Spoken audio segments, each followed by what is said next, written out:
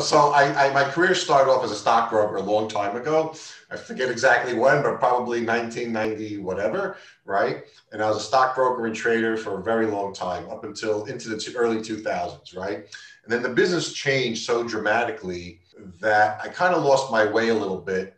And I just, at the time, felt I needed a switch. And I kind of didn't have an idea what to do, but I thought real estate might be a good switch because I knew a lot of people in the real estate business, and they're all smart people, and they all seemed to have their acts together, and they all seemed a lot less stressed out than I was at the time. I didn't go to the bathroom sometimes. I didn't have lunch every day. You know, we were throwing phones everywhere, breaking computers. It was crazy, right? So.